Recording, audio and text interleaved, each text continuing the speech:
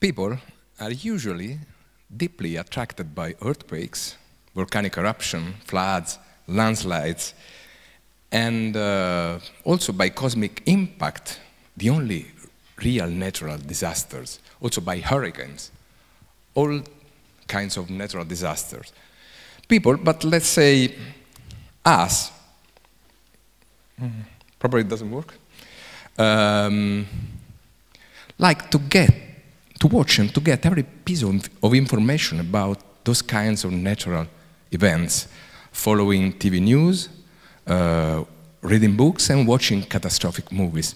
In other words, it seems we like catastrophes. Why? I have an answer. The reason is because we finally were all born by natural disasters. And that's why we definitely love them. I have been always attracted by catastrophes. As a child, I dwelled on pictures of school books representing eruption and volcanoes. And as an adult, as a geologist, I visited almost all volcanoes on Earth. And as a divulgator, I analyzed a lot of natural disasters all over the world. Flooded city, landslides, efforts of earthquakes, and many rivers of molten lava. I remember while I was doing an interview with the head of National Civil Protection in Italy, just in front of one lava flow from Etna volcano in Sicily, one incandescent boulder came off just from the front, and everyone ran away in all directions. As a geologist, knowing the situation, we climbed up again the channel without hurry, but the cameraman wrongly went back along the same direction of the flow and fell on his back. We pulled him back at the last moment, but he didn't want to come there, while I should have been there the whole day. Lava has a hypnotic effect on me. Okay, here there is. There is no animal attracted by the end of the world like a man who is attracted by the possible common end of his own species, especially if it's far and apparently mysterious. There is a natural inclination to the apocalypse, possibly in reduced scale, which emerges from many aspects of everyday life. As if we were in some intimate need of it. For instance, when we slow down to see what happened on the opposite road lane, where are the crashed cars, the police lights, and the sheets of victims. Or when we slow down to see if someone is still trapped under the rubble of a collapse. There is something atavic, an ancient root that constrains us to observe the disasters. With the relief that we got away with it, but it's not only the reassurance because for the moment we avoided it. It's something more. Probably the distant echo of ancient catastrophes from which we managed to escape from the beginning of our lives on planet Earth.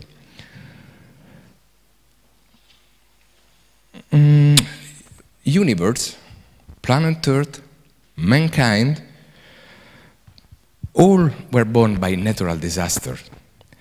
And that's why, in spite of victims and damages, of course, we expect them, essentially we belong to the catastrophes. And in some way, we love it, we love them. And that's what I'll try to show you. First, people do not really know how old is our planet.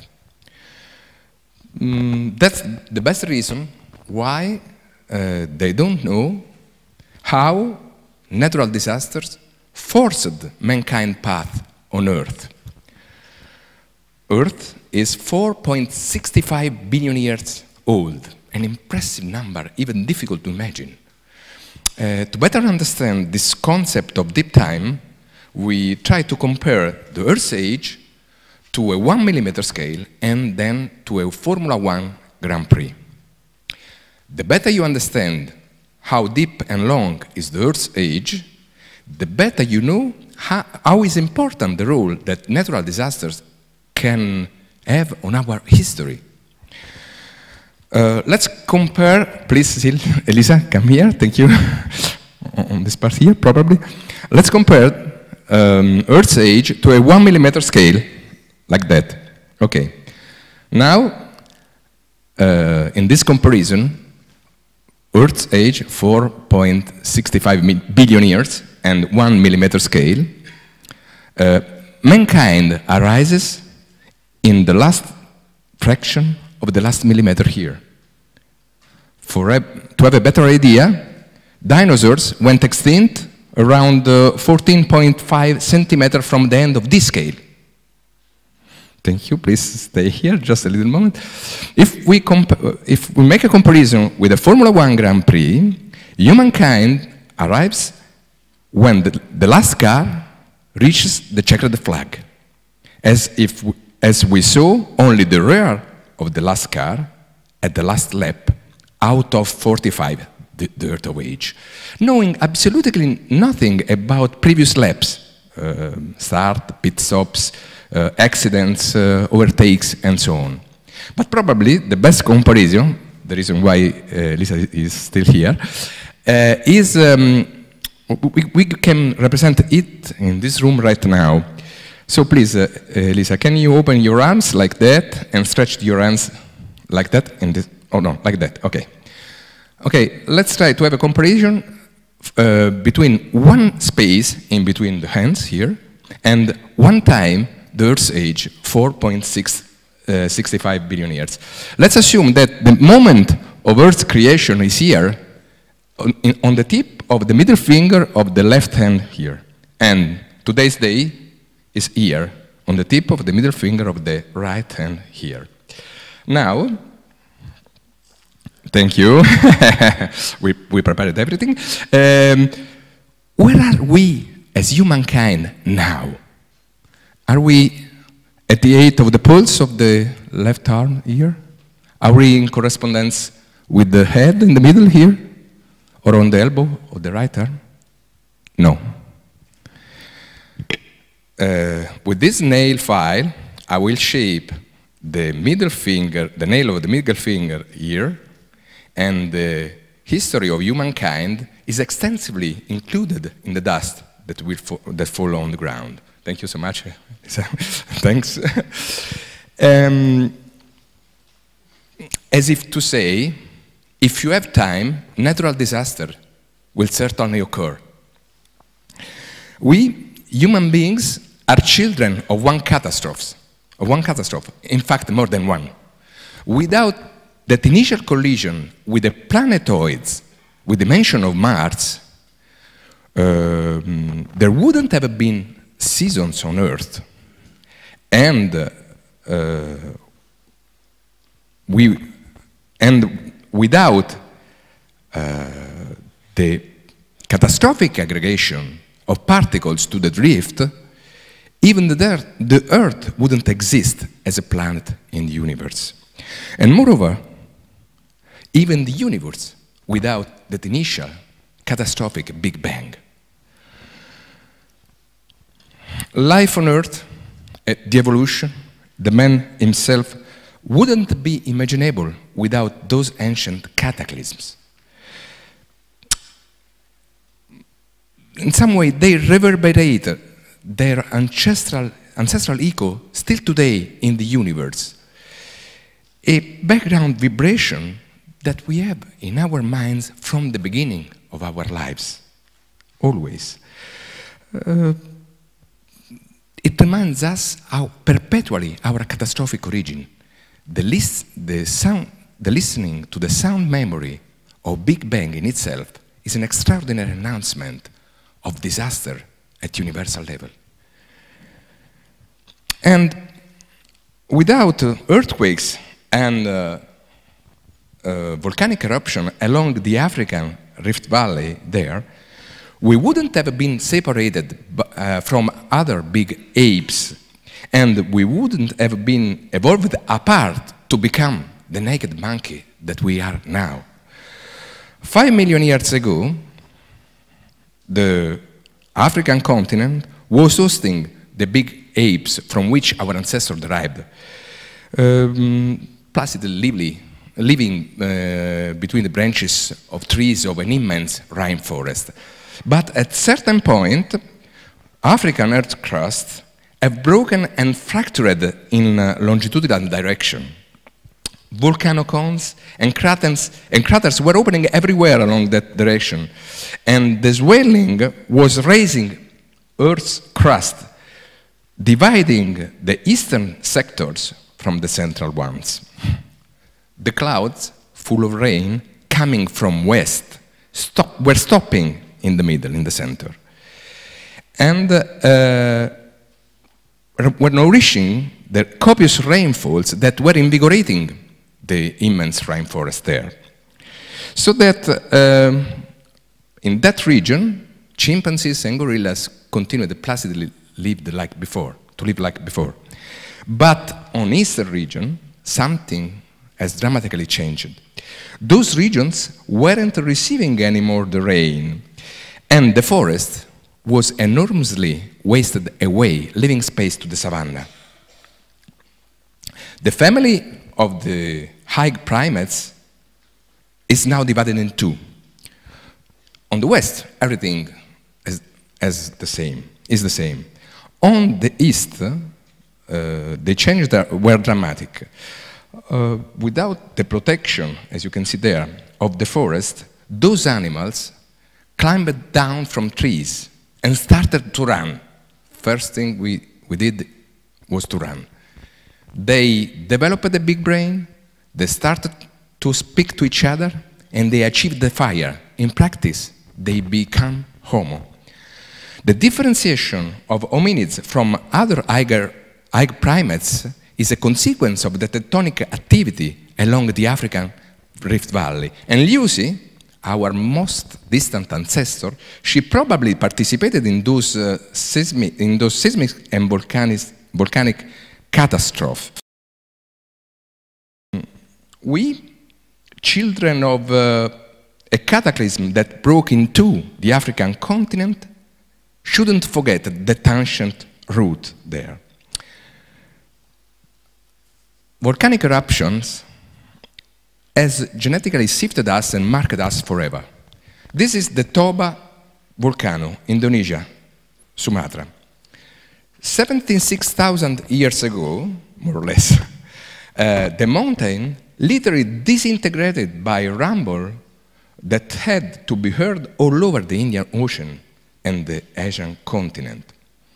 A huge column of ashes and scoria reaches 80 kilometers, and the 100-kilometer crater is still today the biggest crater in the world. The effects of that eruption were final and global. The ashes have maybe almost completely obstructed the penetration of sunlight.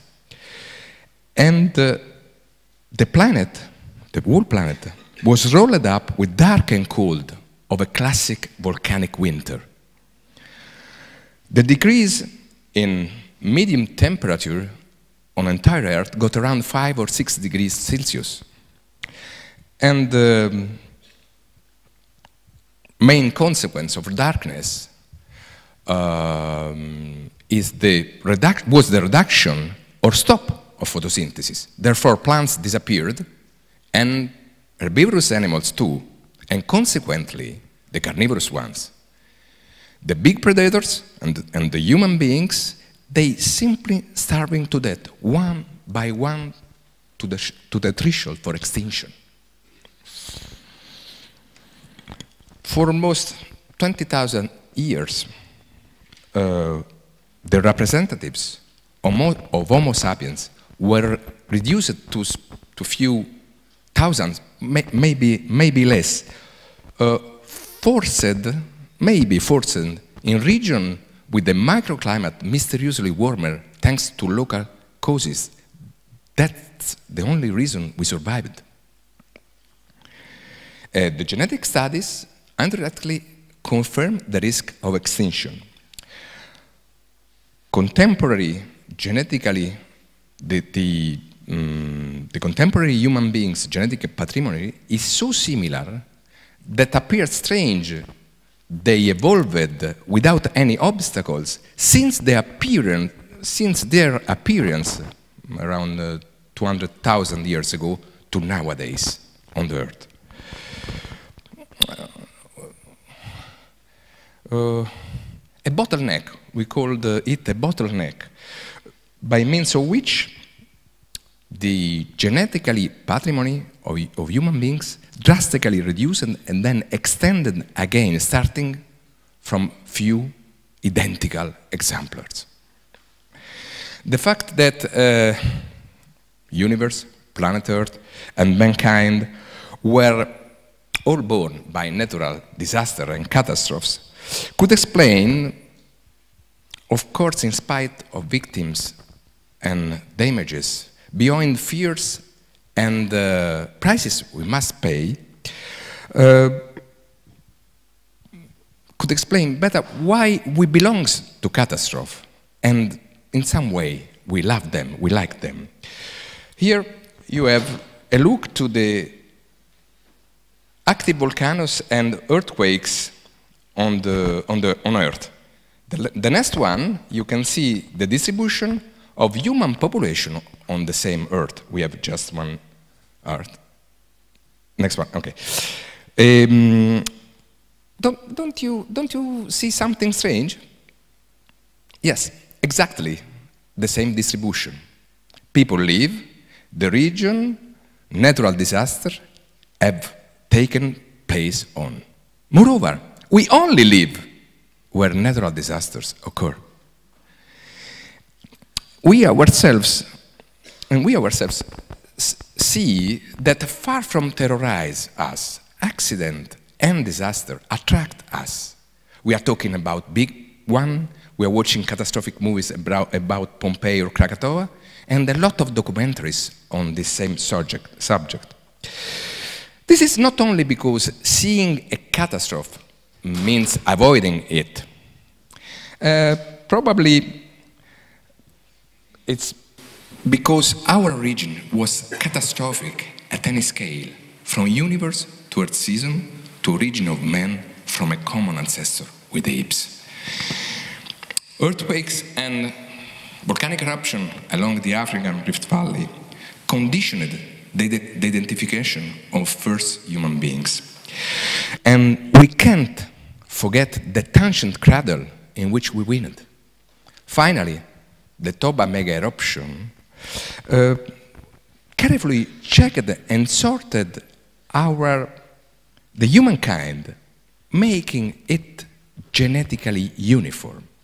We are children of disaster, and as all children, we love our parents. Thank you so much, everybody.